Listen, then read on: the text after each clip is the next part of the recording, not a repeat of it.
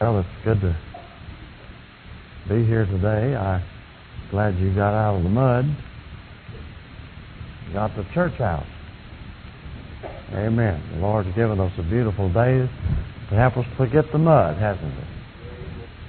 Amen. And it's good to see you here, and I'm glad to be here. I was sitting at the table this morning, and a lady called Brother Jimmy and said, "You know, Brother Manley, he's sick."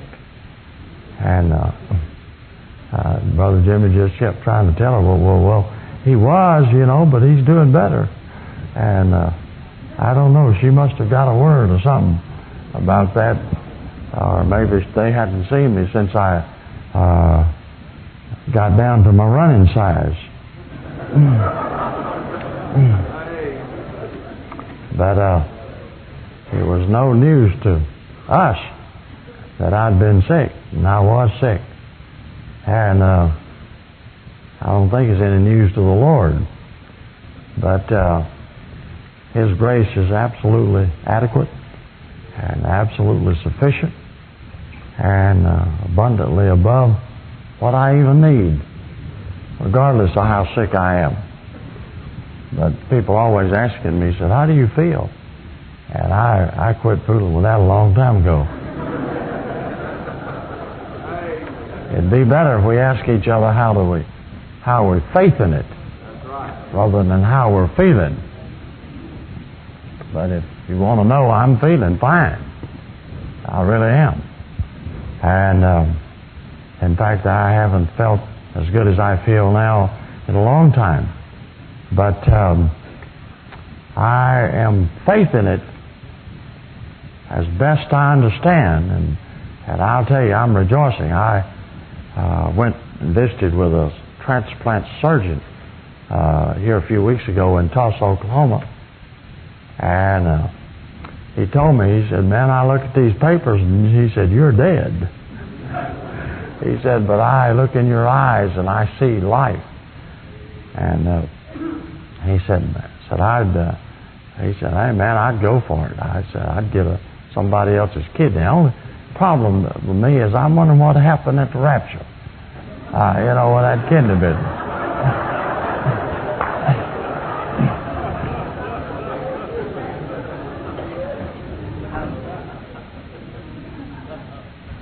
But I am praying about it, and I know a lot of you are friends, have many years, and I'm just the type of fellow that just have to at least look at it, at the potential of what the Lord might have, whether or not He has had. Over 40 people have offered me kidneys, and I think that's so beautiful. I just first time a person did that, it was a pastor's wife at First Baptist Church, Ferguson, Missouri, and she was a nurse. And it almost offended me because I wasn't expecting to have one. And she walked up and, she discussed it with her husband. It was a very serious matter with her, and offered me a kidney. And I didn't know. I tell you, that was overcoming. But other people have. But I am praying about it. The family's praying about it, and I'm not saying a lot about it because I don't want to put people under pressure that's supposed to be the best donor, and I want them to be led of God, not be sympathetic with me, because I'm enjoying myself. I don't know about you. I bless God. I have to have dialysis, but that's no problem to me. Amen. If you had spent Monday morning with me, I flew into Dallas, got home about 1:30. Bed about 1:32 Sunday night, Monday morning. Got up at 5:30 and had dialysis before I came down here. And if you'd have been there that morning, I'll guarantee you that my 4 hours sitting there in that room with that young lady and a telephone, I had as great a time as any pastor ever has in any one day, counseling and and dealing with the things of God. And boy, it was a blessed time. And since I've gone on dialysis, I believe everybody that doesn't pray 3 or 4 hours a day is full of the devil.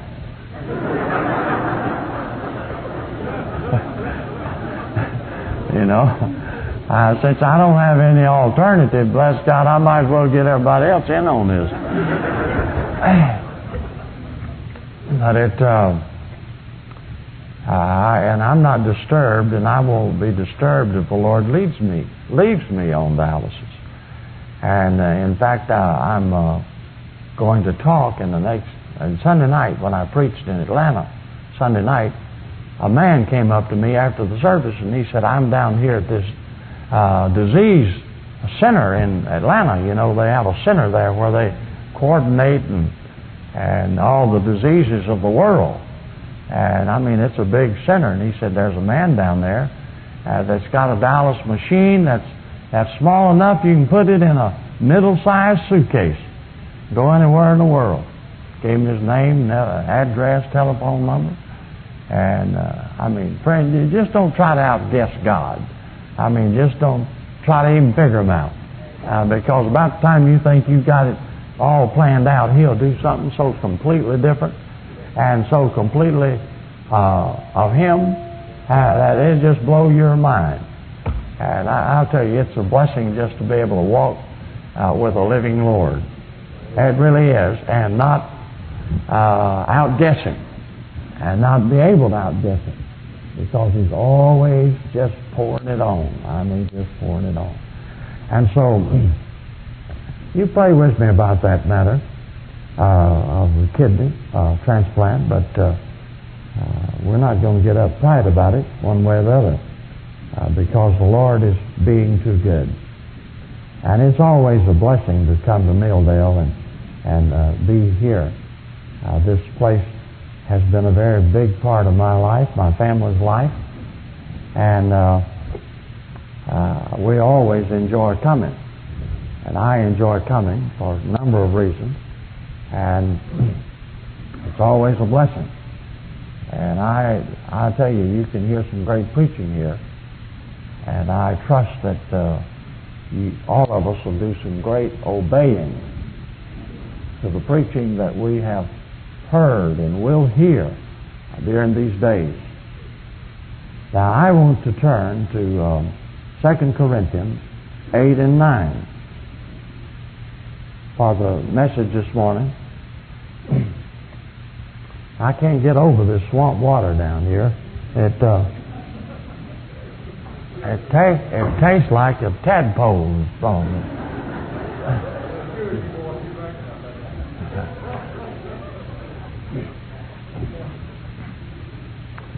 But I naturally have always, I've never been a Bible teacher. I have always preached out of my experiences and the Word of God, and I do not know any other way, and God has blessed and blessed and blessed me, and I want to do that this morning. And about 3 o'clock this morning, I was thinking about, the message today, and I was thinking about so many people here that's heard me preach so many times, and I thought, well, now there's nothing new to that bunch. They know everything, and the Lord seemingly agreed with me. They do. But he said they're not obeying everything they know. And said sometimes preaching is not only to inform, but it's to inspire and enable us to just step out and obey the truth of God that we've heard. I know one of the number one fears in my life. I have one fear that supersedes all other fear. And that is that there is a promise left me in this Bible that fits my situation, and I do not find it and I do not mix that promise with faith and experience it. I fear that. Recently we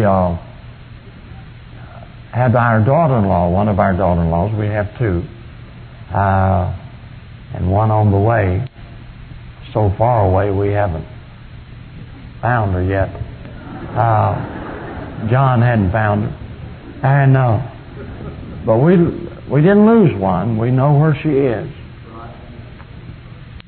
But she went to heaven. And the thing that bothered me back in those days, and it still bothers me just a little, not a great deal, some, is that there may have been a promise in this book that fit her situation according to the will of God, and I didn't find it and did not mix it with faith. Most of the time in the Bible, fear is sin. But there's a time when the Bible says fear, lest a promise having been left you. Right. You fail in reality to discover that promise. And taking on into the next verse, mix it with faith and see God convert the promises of this book into living reality in your life and my life. You see, a lot of you aren't aware of this, and many of you are, especially the crowd this time. Many of you are. But about, 81, how many years ago was that? I was seated right over here, right about where Danny and his wife is. That pew was not there. We weren't rich enough to have pews in those days. We almost didn't have chairs. But we had a big old lounge chair sitting right there. And I was in it. Now, folk, if I look sickly now, you ought to have seen me then. Because my head was flopping, and I couldn't lift my arms, not 1 inch could I lift my arms this high, like this. I could only move them 6 inches like this. And my tongue had somewhat collapsed to where I could not articulate words. And the greatest test came. For several months, God had given me a promise. And for 7 months, we prayed. And we would meet with people at different places. And some of the people that were healthy enough would fast and pray. And for 7 months, we prayed. And before one day, God gave me a promise, 1:30 in the morning, that I'd live to see my children's children. And for the next 6 months, I continued to die. And the crises, the ultimate end, came right there in that seat. When a man got up in this pulpit and said, God told me to pray for Brother Manley this week. And I'm going to pray that he'll be healed. And God said to me, he said, don't pay any attention to him. He doesn't know what he's talking about. I never will forget it. I was sitting over in that chair. And I was so far gone physically that my friends would come all the way around here. Now, they wouldn't even come back down that way. That's right, because they couldn't stand the experience of standing there talking to me in my condition, because I was so far gone. But I had to get up in this pulpit, and I think it took 6 men to hold me up, best I remember. One person just had to hold my head up because it's flopping, and say, now I know it looks like I'm going to die, but folks, I'm going to make it. Do you remember that? And I will be back to preach. So every time I stand here, I remember that moment. That was a crisis, my friends, that I had to, when the doctors and everyone else was saying, he'll not make it, but just one or two people felt like I would. And they were very scarce. My friend, it looked like I would not. I had to stand up here and say, I am going to make it. That's right. I'm going to make it. And you're not looking at no spook this morning. I'm not but about 134 pounds. I'm the smallest person in our family. In fact, I'm the smallest person that's staying at Brother Jimmy's house this week. But I'll tell you one thing, friend. It's flesh and blood, bone. It's not a spook. And God kept His promise. I'll tell you, He did it. He kept His promise. And He's still keeping it. So I'm going to talk to you this morning about the greatest promise that I personally have ever found in the Bible. And this is the greatest promise that I personally have ever found to me. And I'll tell you, it's nothing new, but a lot of us need to get stirred and moved to mix the Word of God with faith and move out. And as our dear brother was preaching about revival, I got news for you. Corporate revival, my friends, we may not have seen like we have hoped for and longed for and prayed for and believed God for. And you may have given up, but I hadn't. We're still going. But personal revival, friend, if you're not living in a personal revival right now, it's either because you're ignorant or you are not willing to pay the price. Amen. And then, my friends, it's possible to be ignorant, and I don't mean that ugly. I mean the fact that you just don't know that personal revival and the reality of God is available to you right now, regardless of your circumstances. Yes, sir. You can have that, my dear friends. I guarantee you can have that on the bedside, and you can have that anywhere, wherever, whatever the circumstances may be. Amen. I was in rehab. They were teaching me to walk again. And I ought to do this morning, but I won't do it again. We have several preachers of doom here. And they came to visit me in the hospital, went away and planned my funeral. Said he won't make it. About 5 of them sitting right here this morning. I can see 1, 2, 3 right here, just, almost in touching distance. Brother Mac, I know you was with that bunch, but did you say that? Oh, well, you're great. I'm going to tell you something. I was in rehab learning to walk. I could not walk, and I was learning to walk. And I'd go down that rehab, and Martha always wanted me to look nice. If I have something nice looking on and it coordinates and it's all in line, you can be assured that Martha dressed me. And she fixed it up so I'd put it on, because I'd put on a purple pair of breeches and a green pair of socks, as far as I'm concerned. It doesn't make any difference. But anyway, she always wanted me to comb my hair. But she obviously didn't realize that I never could get my hand up here to comb my hair. And I'd go down there at rehab looking like a hair down my face and everything else. And this little lady came by one day and she said, "What's your name?" I said, "Manley Beasley." She said, "I thought so." She said, one day they told me you were going to die, that you'd die any time. And she said, "I walked in there by your bed with another doctor and said, I looked down in your face and I said to my doctor friend, He's not going to die. Said he is off right now with his God, having a wonderful time.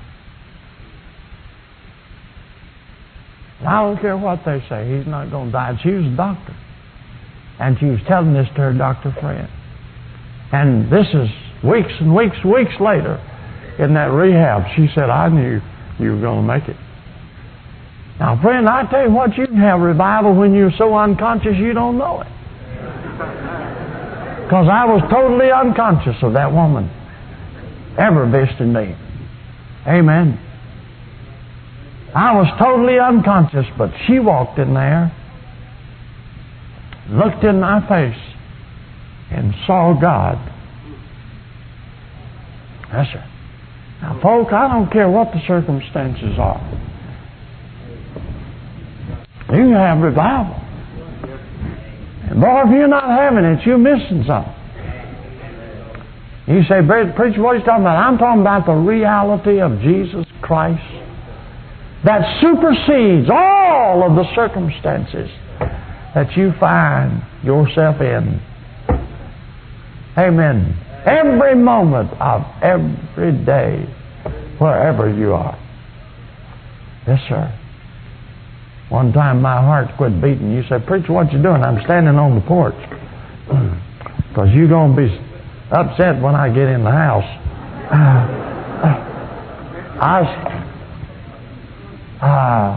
One time I had a problem, went to the hospital, and my heart quit beating.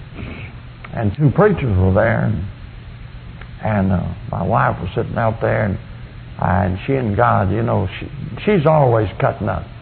The only time you can know the real Martha is when things get tough. And if you see her any time else, you don't see the real person. You just think you do. She's just putting on a facade. She's playing games. But when the things get tough, you know, she's like the old mule that the old man sold and it wouldn't work and brought him back. Told the fellow that bought him from him, said, this old mule won't do a thing. Said, you can't tell him anything. He went over and got a 2x4 and hit the old mule over the head, and the old mule fell out on the ground and said, now tell him something. And the old mule obeyed. Now, Martha, you have to get her attention. And I'll tell you, friends, the sailors used to say this about a ship. This is the best thing they could say. She will do in a storm. Whew. That's it. Well, I forgot where I was headed.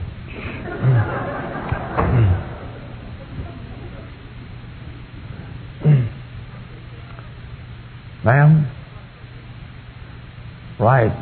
Martha's sitting out there just in tune with God, and that old pastor, he just was shook to pieces because he thought she didn't have an ounce of God in her because all she's doing is cutting up. And now she was out there, and I was in there dying, and she's out there in glory. Wasn't even upset at all. She just had it all settled. And so these two dear brothers, and one of them sitting here this morning, was running in and out of that emergency room, and my heart quit beating, and I took off. And in a few minutes, I came back without them having to shock me. And one of them said to Brother Manley, said, you sure look like you've having a good time. I said, yeah, I've been in a meeting. But I said, you boys weren't there. So, friend, I hope this morning that you're there. Amen. I hope you're there. Praise God. If you're not there, that's what this meeting's all about, is getting you there. Right, Brother Jerry? Amen, is getting you there. Right. Yes, sirree. If I have as many lives as I have had deaths, bless God, I'm going to live to be 500 years old. And I've got news for you, friend. You can have God in the midst of it all.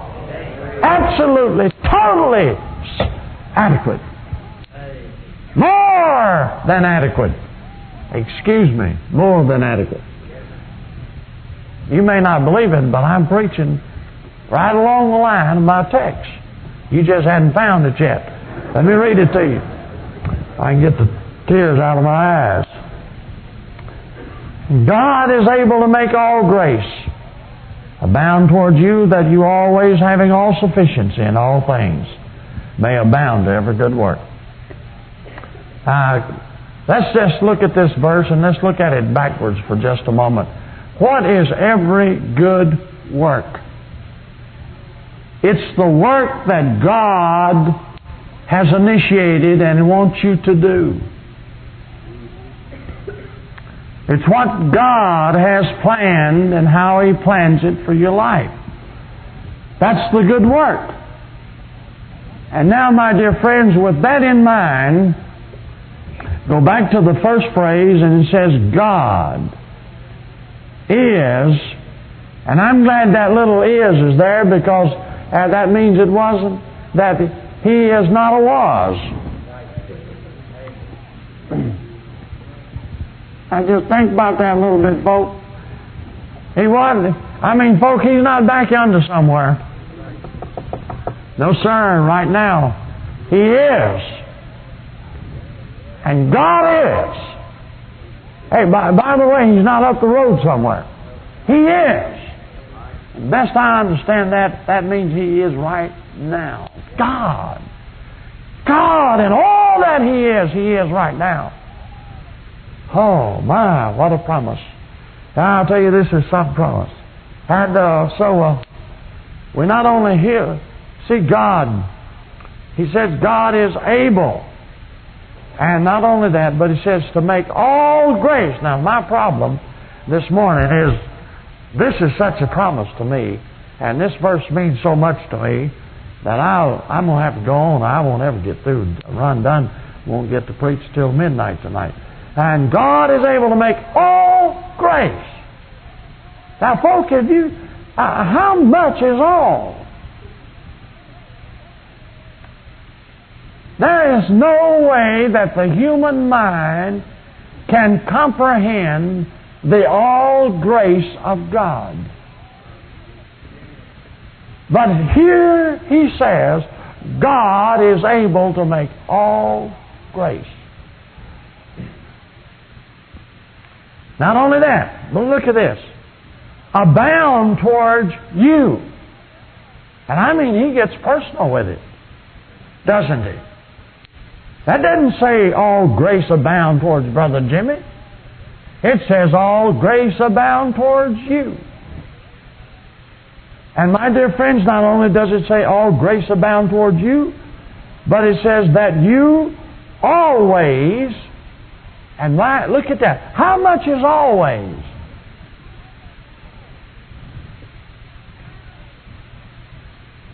There is not one moment that, my dear friends, it's not always. There's not one second that's not always. He said, God is able to make all grace abound towards you, that you always, having all, goodness of, I mean, this verse fascinates me. Having all sufficiency. Can you imagine that? He didn't stop there. All sufficiency in what? All things. Now, I'm going to tell you, friend, that to me is one of the most unbelievable statements from God I have ever found in the Bible. I mean, God is able to make all grace abound towards you, that you always, having all sufficiency in all things, may abound to every good work. I mean, God, my friends, has it all there for you in your bank account, if you can discover it and take it by faith. For God is able. Now, I don't think God's interested in enabling you to do some things He is not in, such like that. But I'll tell you, friends, the things that He's in for you and me, He is there to make them real. This verse doesn't say God is able as long as you're in good health. It doesn't say that. It doesn't say God is able as long as the economy is good. It doesn't say God is able until you get 65.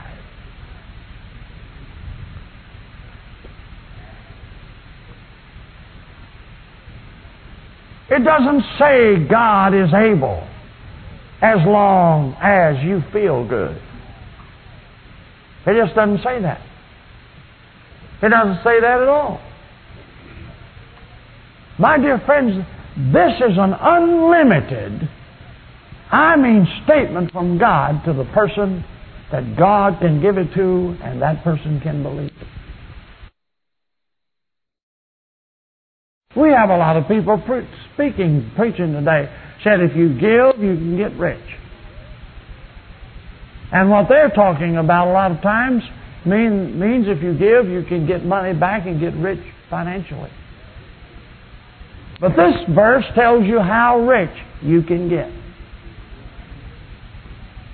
And my dear friends, you can have the all grace,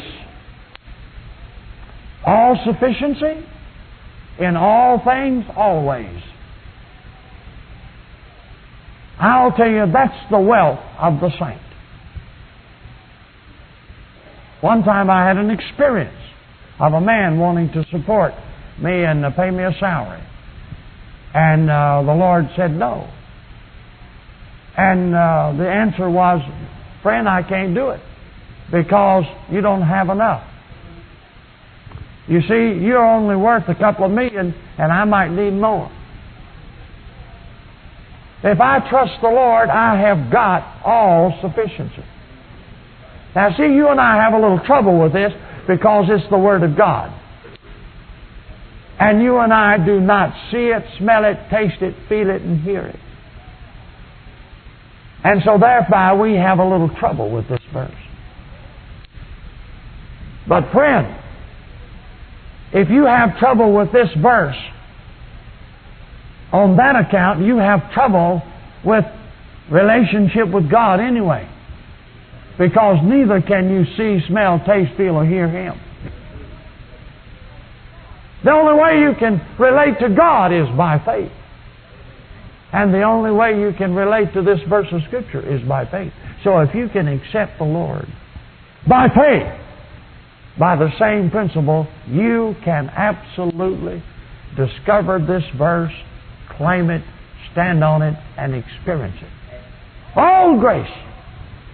Always. Friend, that's a whole lot. Right? And the amazing thing about it, I can enjoy the fullness of that verse and not deplete 1 ounce of God relationship to you. Amen.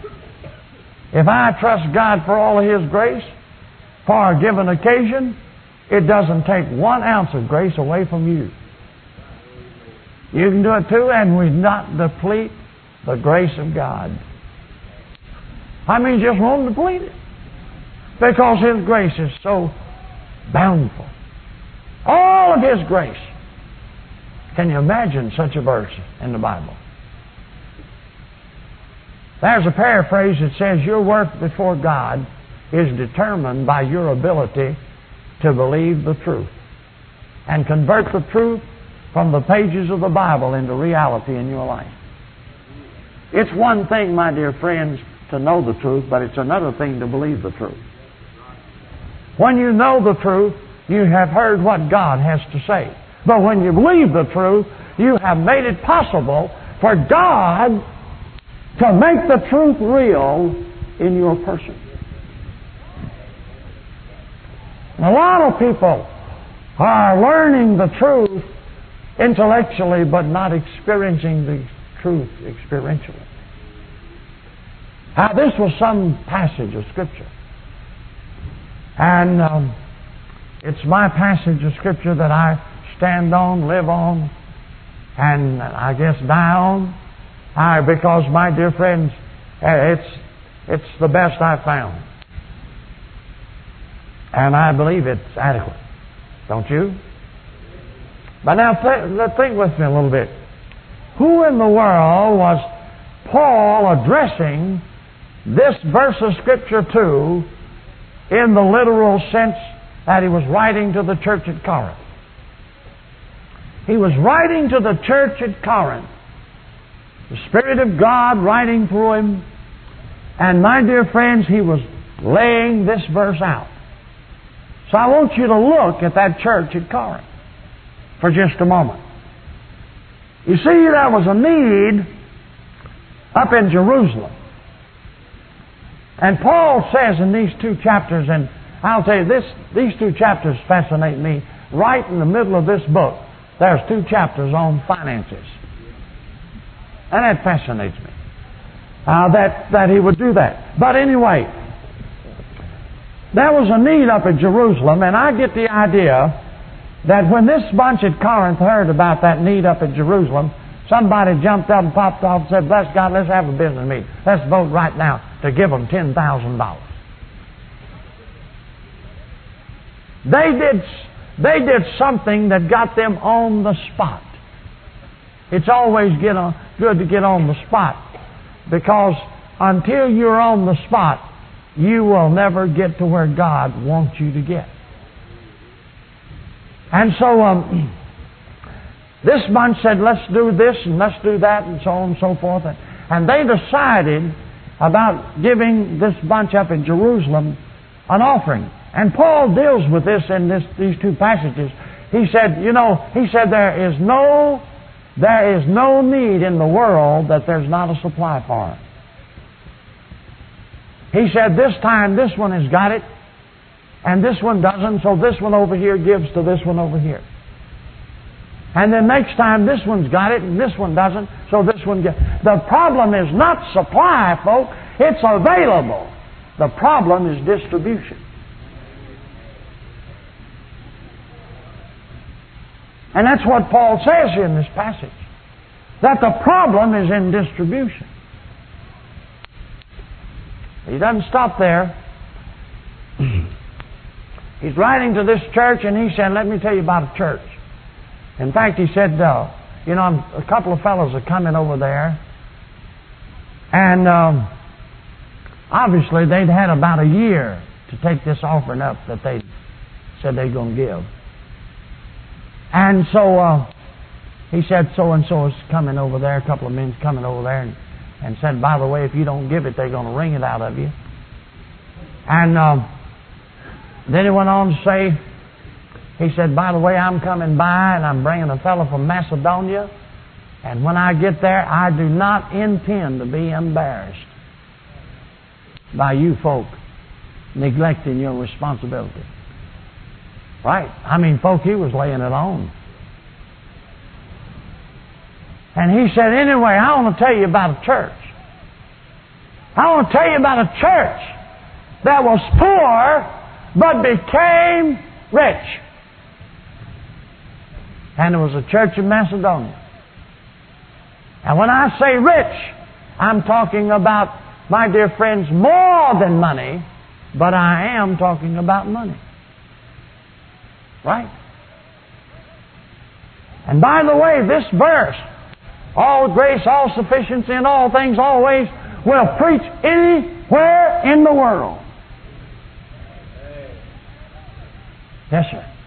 And it'll work anywhere in the world, regardless of the economy, regardless of the condition.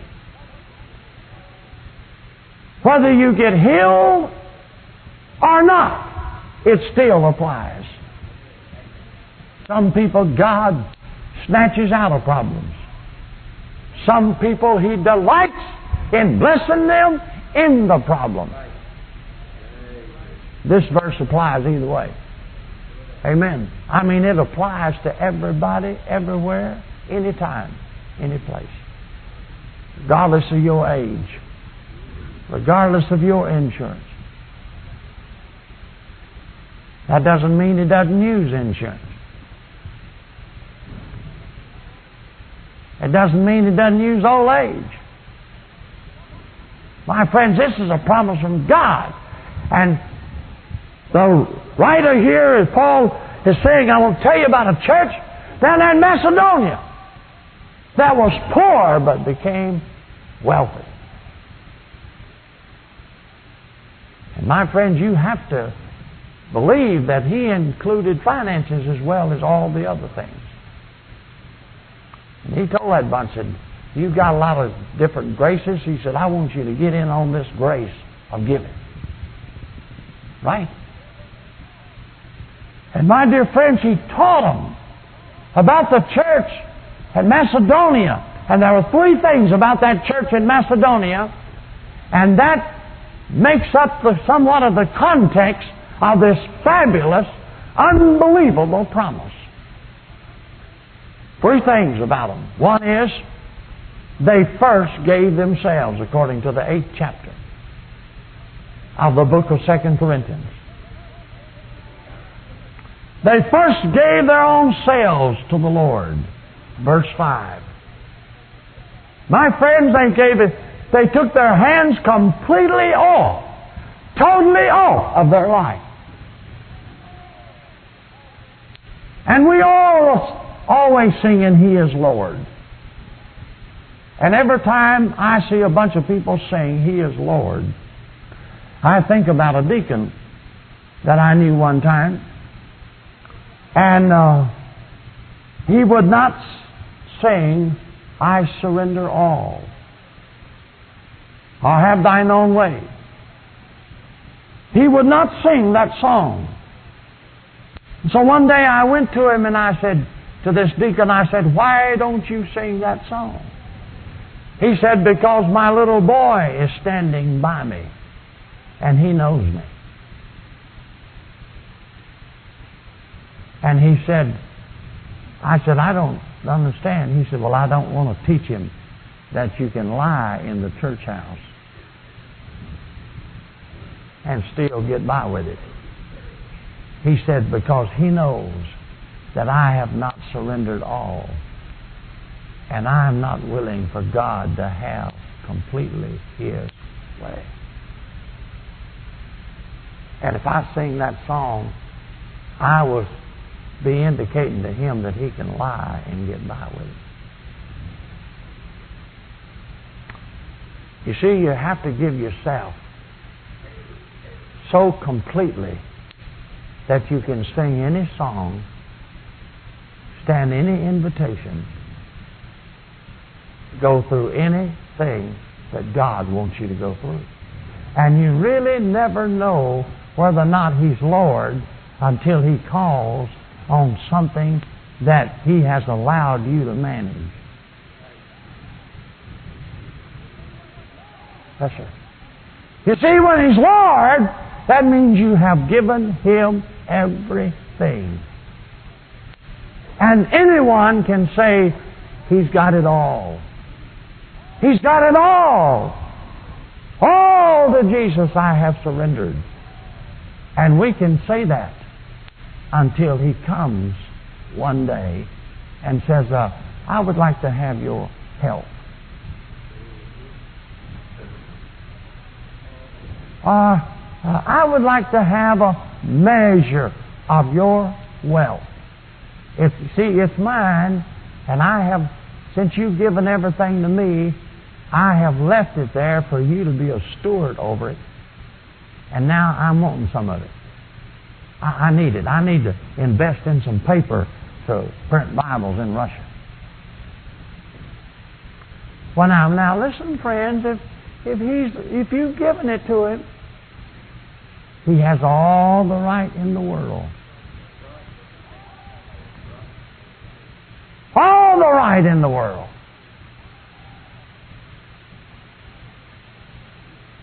In fact, if you are paying attention to the Holy Spirit of God, You're not sitting in the corner and him having to ring the bells to get your attention. You're standing on your tiptoes, watching to see if there's any kind of light flashing in his eyes that might indicate to you he's got something in mind. You know, in Romans 8 it says, mind the Holy Ghost. Amen. Right? You know what that means to me? When I was a little old boy, I'd go to church. I had to mind my mama. And friends, she didn't have to come over with a switch. After the first 2 or 3 times, all she had to do was just look right. And I could see in her eyes exactly what she was saying. And as long as I minded Mama, everything went smooth. But when I quit minding Mama, folk, it got tough. And I'm telling you, we're supposed to mind the Holy Spirit of God. And this church in Macedonia that was poor became rich. And by the way, I'm not just talking about money. I know one person that gets $4 million a year just off of interest. And my dear friends, financially, the world would say he's rich. But he'll call and say, preacher, in essence, and I'm putting words in his mouth because I know what I mean, I'm in poverty in this area. I'm in poverty in this area. Please pray that God will bring me into the wealth that I need. Can you imagine a man getting $4 million off of that's just interest every year? But you see, there's more to this life than just money. But it is also money. If it's not, you're very stupid because you spend 8 and 10, 12, 14 hours a day working for it. So it must have some significance in your life. Come on. Amen? You do everything you can to save up so you don't have to trust God at the end. Right? And I'm not against saving. That's what God tells you to do. Do it. But you better mind the Spirit of God. You see, that they first gave themselves, and we really never know whether we've given ourselves unless He calls for something He owns that we've given to it. Yes, sir. And He calls on it. And if we have given it to Him, we say, yes, sir, Lord, it's yours. Bless God, let's have at it. Amen. Right? If it's completely, solidly, absolutely His, you won't have any trouble when He calls for it. They first gave themselves. Then it says, they gave according to their ability. Now what's that? What do you think that means? You know what I believe it means? I believe, my dear friends, in that they had given everything over to God. God said, okay, you run it. And I will call for it as I see fit for it. And He comes one day and says, I want this. And you see through the Word of God that God teaches to give, and so on. And you give this, you give this, you give this. And then one day He comes back and He says, I want this. I want this. And my dear friends, He calls on us to give then what we have in the account that we've given to Him.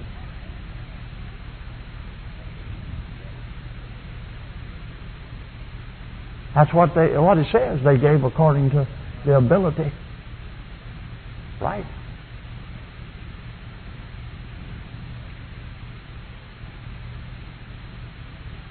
Stephen Alford tells about how his dad was such a mighty, mighty, mighty giant. Oh, Lord God, if he says he was a giant, I really wonder what he was. Because he's such a giant.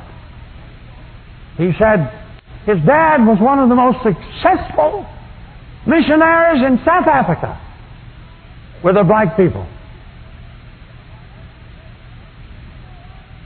And I've heard him say this. He said, you know why? He said, because one day he turned his life completely over to God. He said, but that's not all. He said, when God said to his dad, I want you to go as a missionary to these black people. He said, well, Lord, you will have to give us direction as to what to do in order to reach them, because no one seems to be reaching. And he said, you know, the Lord called on my dad to do something he could do, that he had within his account to do. By the way, you know what it was? Stephen Offord was a little baby, a few months old. And Stephen Offord's daddy was led of God to take him, Stephen Offord, as a baby, naked in his hand, and walk in to the village of a hostile bunch of people, holding that baby out and walking to the leader of that tribe and putting that baby in his hand. Now, folks, that was within the bank account that Mr. Offord had turned over to God. And he could afford to do that. Not knowing what they would do with that boy. And I've heard Stephen Offord say that that man would look at me according to what my mother and dad would tell me. And then he would give it to the next and the next and the next. And he'd be passed from one leader to the other until he was so nasty and covered with lice that the mama would take him and wash him, get the lice off of it, and give him back. And those people said, if this man loves us this much, surely we can hear what he's got to say about whatever he's preaching. My friend, you see, this bunch of Macedonia did not only give themselves, but they gave what they could afford. Now, you may not have given yourself yet, but my dear friends, God calls on us to give what we can afford.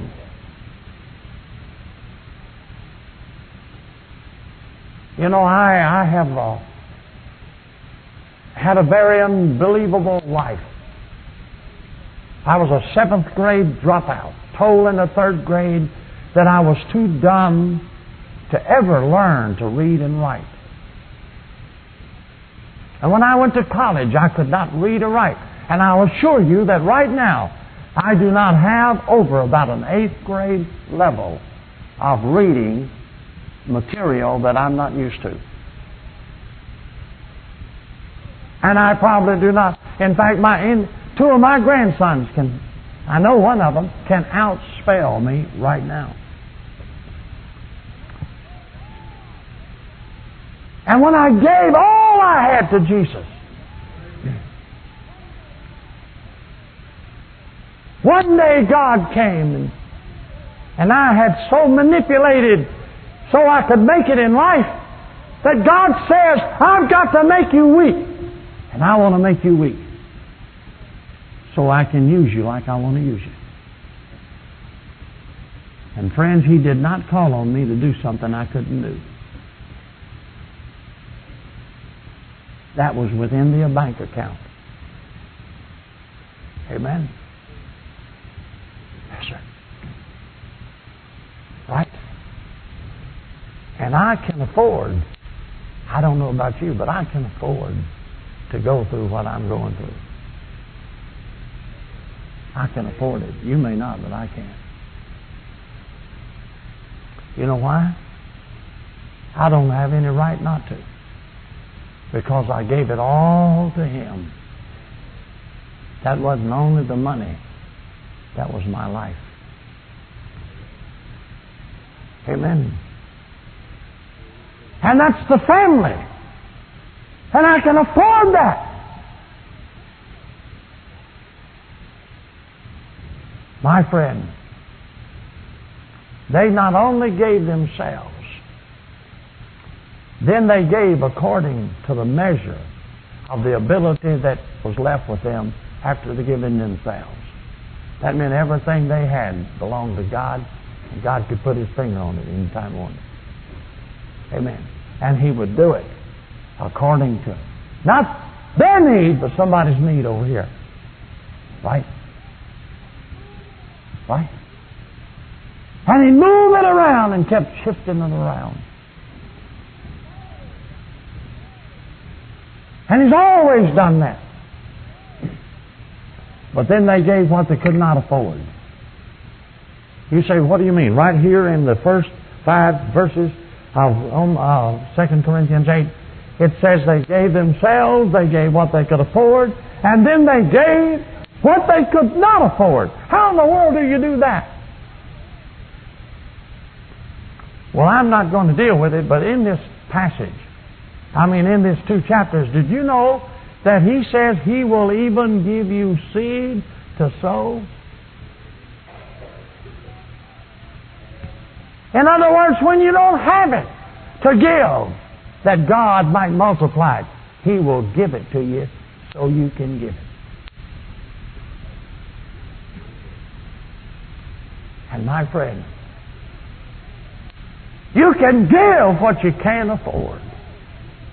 And it's only when you're out there giving what you can't afford to give that you have to trust God. And it's only when you're having to trust God that you are at God's disposal. And it's only then, my dear friends, that He has a vehicle by which He can work and manifest His glory.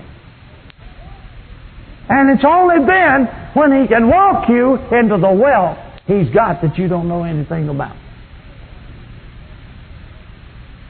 Otherwise, my dear friends, He would have let the children of Israel go on into the land of Canaan when they got to Kadesh Barnea, but He shut them out. You know why? Because they would not trust Him. And trusting means a cessation of self-effort. That means you're coming to the end of yourself and turning it so completely to God that He's got everything. Not once and for all, but at that moment. And when you're at God's disposal like that, then He can do you like He did the crowd that went in 40 years later. He had a vehicle by which He could get glory. He went around the walls of Jericho for 7 days. And on the 7th day, 7 times. Brother, I've got news for you. He got glory out of that bunch. And He walked them after He taught them at Jericho. He walked them into land they did not earn. He walked them into houses they did not build. He walked them into food that they did not grow. My dear friends, He brought them into the wealth that He had for them. And God brings us into the wealth that He has for us only when we get out there and trust Him to do what we can't afford to do. Yes, sir. Amen.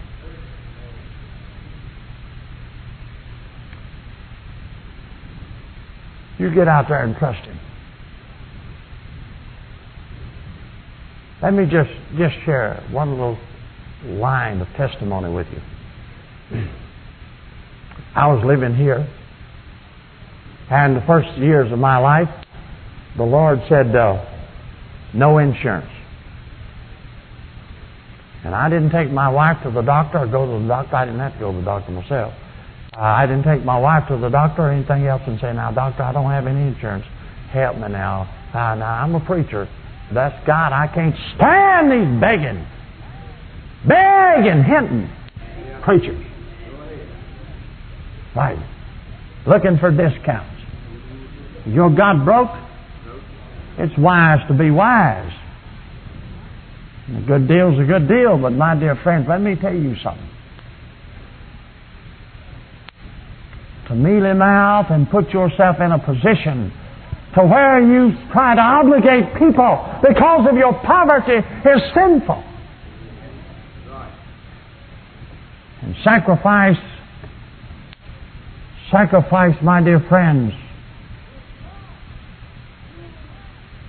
is not you not having faith and receiving something. That's not sacrifice. That's sin. Sacrifice is when you have it or could have it and refuse it. A lot of people tell me, "Boy, I'm walking by faith and my God's real and I'm sacrificing for Jesus." And all they mean is, I just don't have faith. And so they call their unbelief sacrifice. Sacrifice is when you have it or could have it and you definitely, deliberately make the choice to refuse it or give it away. Well, the Lord said no insurance. And I never had to tell a doctor when the children were born, we don't have the money or something like that. Now, there's some crises in there and ups and downs in there, and it wasn't all smooth, but it never is smooth when you're growing up as a baby. And everything is never perfect as a baby growing up. But right here in this place, living in that house right up there, God spoke to my heart one day and said, take out hospitalization insurance. Now, I went downtown Baton Rouge and found out I had a blood pressure problem. They rated me a little high. And, well, I just had a discontentment in my spirit that I should not get that insurance. So the next week or two, I went to North Carolina, sitting in a cafeteria in Winston-Salem, North Carolina. A man walked up to me that I never knew.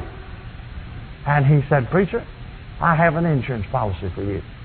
I never will forget. I didn't lie. I said, "Well, friend, I have a blood pressure problem, and I've got created." He said, "No, this is a new grouping, and you can come in with any problem you got."